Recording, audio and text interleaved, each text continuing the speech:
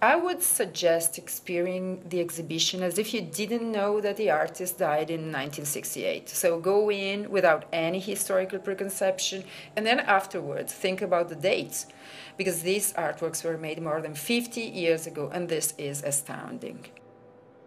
Fontana was fascinated by new technologies, and so neon light for him represented the future. Basically, the idea was the one of bringing the future into an artwork.